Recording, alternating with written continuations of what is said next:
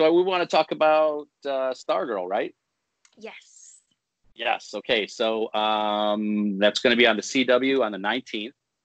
But I want to know, you play Yolanda Montez. Yes, Montez. Wildcat. I watched the first episode. Love the first you episode. did? Really great. But you kind of spoiler. We're going to talk about some spoilers if that's okay. But you barely have a cameo in the first episode, right? Right.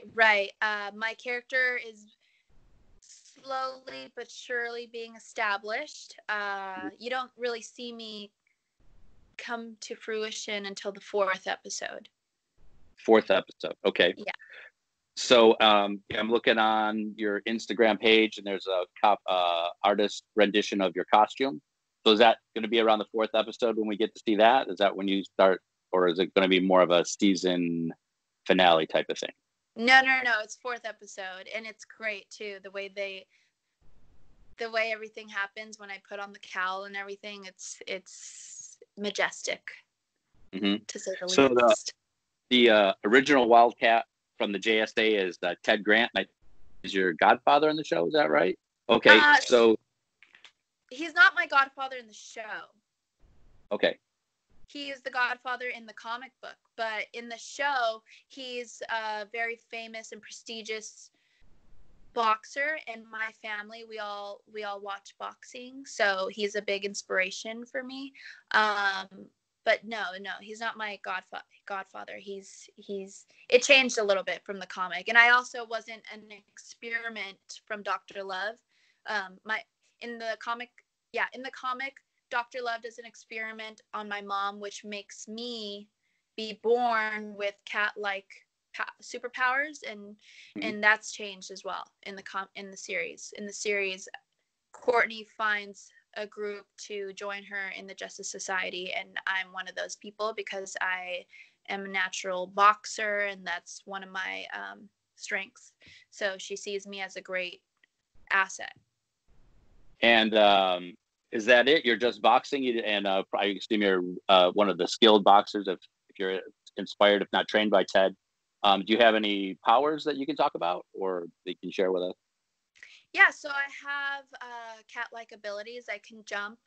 I can jump really high. My claws, they can break through pretty much anything. I can crawl up buildings. I have everything that a superhero cat would have, basically. So your claws retract like Wolverine, or are they just kind of stick out a little ways? Kind of like Wolverine, but instead of my knuckles, it's from my fingers.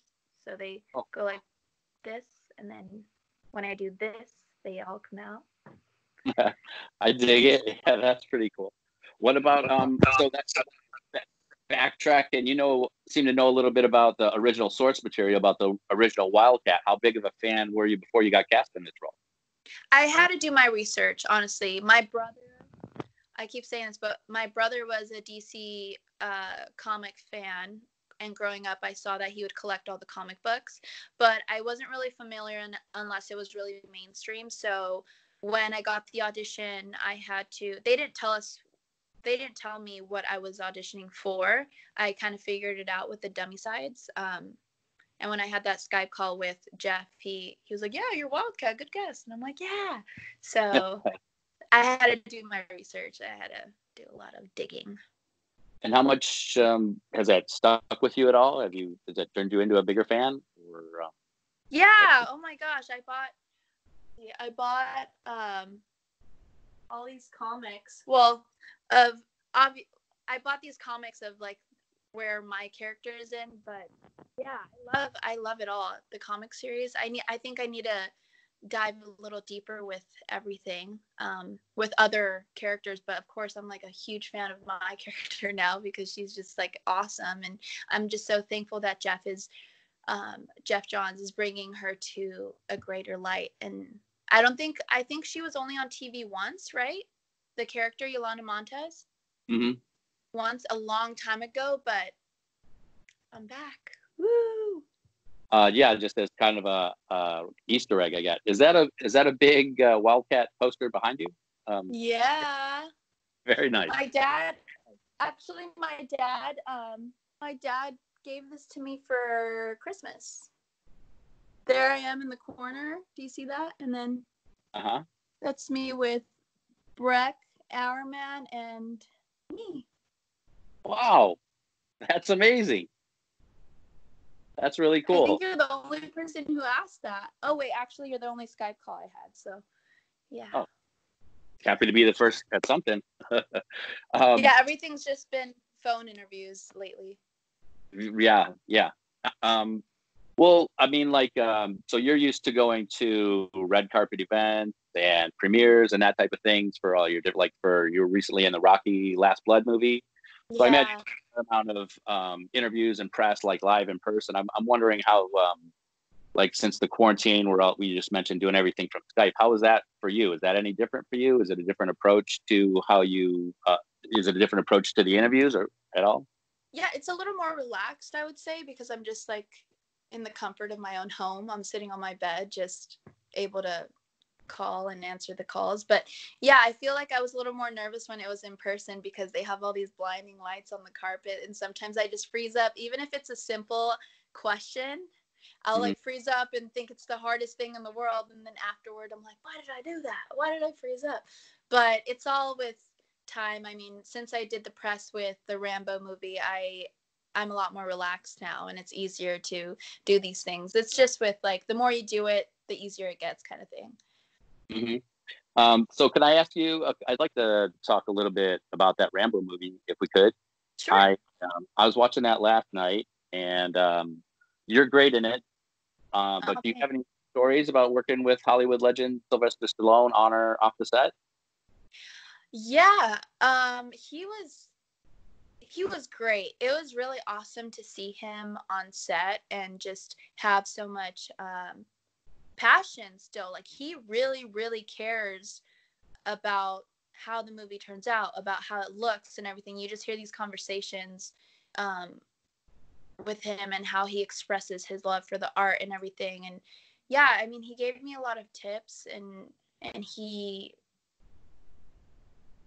it was especially our scenes, we were just like really present in the moment. I feel like that's what I learned from being on set. It was not learned, but it was kind of like a reminder of like just being present and going off of like how he's acting. And it was a little stressful too. It was a little intimidating at first, but Sure. They want you to succeed, you know? They want you to do the best you can. So, oh, whoops. Sorry, I was getting another call. That's They want you to do the best you can. Sorry? I'm sorry to interrupt. Did you film everything? Was that filmed in Mexico, or that didn't seem like it was shot locally? So it looked like it was filmed in Mexico, right? That's what we were striving for. But no, it was shot in Bulgaria, and that's in Spain. And then we shot the last month and a half in the Canary Islands. So that was really nice. Bulgaria, I didn't really get to explore much, but the Canary Islands, I had my brother and my best friend come out and visit me, and I had a little extra time there to explore. So it was a really beautiful island. I didn't even know it existed. So that was just like the time of my life. It was actually the first film where I didn't shoot in LA, which was awesome. Is that also one of the selling points aside from maybe working with Sylvester Stallone is the location? Yeah, when I found out that it was going to be shot in Spain, I was like, wow, what a dream. That would be the day. But then it happened, and I was like, oh my God, I need to get my passport ready. Like panic mode. But it was so fun. Honestly, I would do it again in a heartbeat. Sure. You've pretty well known. You got a bit of a career over on Robert Rodriguez's channel, El Rey. Yeah. Can you talk about that a little bit? Sure. Go ahead. That was a great experience. That was the first show that oh my gosh, I'm sorry. That was the first show that I had ever booked. So, and my dad played Alfred my dad played. My dad was played by Alfred Molina, and it was like the first show where it actually felt like, oh my gosh, I'm an actress now. This is crazy. But it was everything was shot like a movie. Everything was oh man, it was so long ago too. I think I shot that back in 2014 or 13. But yeah, we did a first season. We were supposed to do 2 seasons, and then we got canceled. But it was the time that I had spent there, I made lifelong friends, and it was a great experience. Is there anything you want to know in particular? Well, I was mostly going to ask if you have anything else coming up that we can look forward to on that channel. Oh, well, right now I am tied to the show, but so I have very few projects that I can explore, but I am exploring some projects right now. But until it's actually secured, I'm just being quarantined. I'm just hanging out. Very nice. So for me, like I said, I've seen it. I really love the way they introduced Stripesy. I'm sure you're going to get an equally impressive introduction in the show as well. I can't wait to see that. I do have one final question for you before I let you go. Thanks again for all your time. I really appreciate it. But my love for superheroes kind of surrounds me, getting up early on a Saturday morning before my parents, grabbing a big bowl of cereal and getting my spot on the couch and watching cartoons early in the morning. That's the best. Yeah. So Yvette, if you could tell me, what is your favorite Saturday morning cereal? My favorite Saturday morning cereal is chocolate Rice Krispies with almond milk. It's the best. Yeah, that sounds the really best. Yeah, that's the secret to looking so young and looking so vital on screen, right? Exactly. Thank you. I love it. Oh, thank you.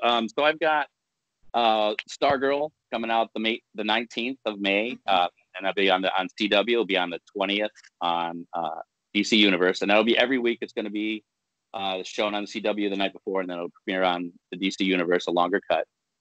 Yeah, so DC Universe is May 18th, and then CW is the 19th. Oh, I'm sorry, I had that messed up. So the 18th and the 19th for the premiere. Is there anything else I can plug for you? Anything else I can mention? I would just say that this show is for everyone. I mean, it's very family oriented. I feel like it transcribes to kids and adults. So I feel like it's a very special series to all of us. You know, there's a lot of heart behind it, and we all worked so hard to do our best. So I hope everyone really likes it. Well, I know I did. I love the premiere, and I'm sure everybody will. Thanks for your time. I'll let you go, get back to being quarantined, and we'll talk to you soon. Okay, thank you so much for your time. Bye. Bye-bye. Take care.